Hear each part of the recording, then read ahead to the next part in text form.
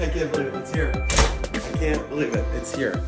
Okay, I still can't believe it. It's been over a year and a half, and I just never thought I'd see this thing again. I really never thought I would see this again. I mean, it was lost in the ocean. How is this even possible? Before I open this, I gotta tell you the backstory though. Okay, you ready? So to really understand this, we gotta go back in time. Are you ready? Okay, so for my son's 11th birthday, he and I both got Apple Watches. So it's summer, June 2022, and I get an awesome chance to go diving in the Caribbean from a friend in this amazing place, the British Virgin Islands, one of the most beautiful places in the whole world. Okay, so I'm scuba diving twice a day for a week, and I'm using my Apple Watch to track my dives and my fitness to depths well over 100 feet. People kept asking me, hey, is that watch gonna be okay? And I said, yeah, it's rated over 50 meters, which is 164 feet. And I'm not planning to go that deep. Anyway, that's kind of intense, all right? So it's the end of the week. It's the last day of diving, well over 100 feet, wearing the watch every day, no problems.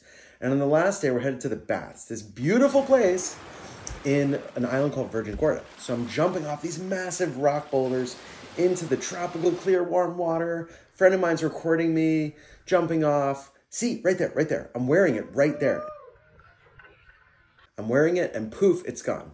Slides off my wrist and into the water. I didn't even realize it at the time. I was so distracted by the beauty of the place. So we leave the beach, head back to the boat, and then I realize I have lost my watch. It's gone. Apple Watch in the ocean. But then I remember there's this app called Find My, and I report it lost. There's this image of where it is. It's in the water, on the beach. Shows exactly where the watch is lost, in the water. And I figured, well, that's gone, right?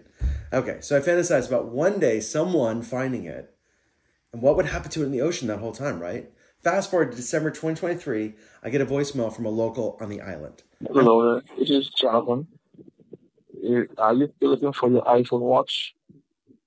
Give me a message. Okay? Thanks. I'm shocked, I'm amazed. Not only is the watch found at the same beach, but after charging it, he charged it. The lost message pops up with my phone number. He calls it, sends me a photo of it. It's freaking miracle. I swear to God, look at this photo, honestly.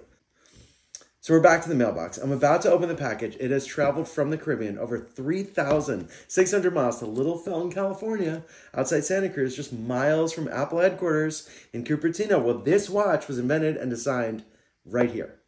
Are you ready? Let's open the package.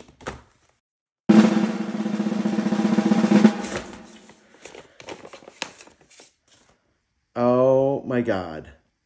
It looks perfect. It looks absolutely perfect. This watch was lost in the ocean for a year and a half in the sea. Look at the glass. Look at the back. It looks absolutely perfect. I am shocked. I don't think he cleaned it. It's a tiny bit scratched, but I had some scratches on it before. Let's see if I hold the button. I'm going to charge it. You ready to charge it?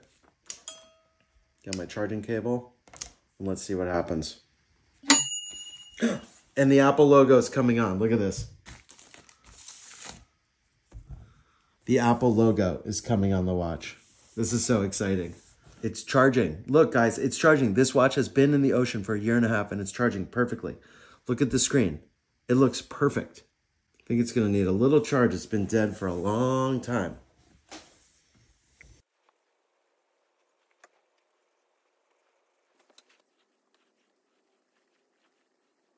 It's kind of amazing, right? So big thank you to Jonathan in the Caribbean for finding it, contacting me, shipping it back to me, being a good person and a good human, and for Apple for making a really awesome, badass, tough watch. Amazing technology that works.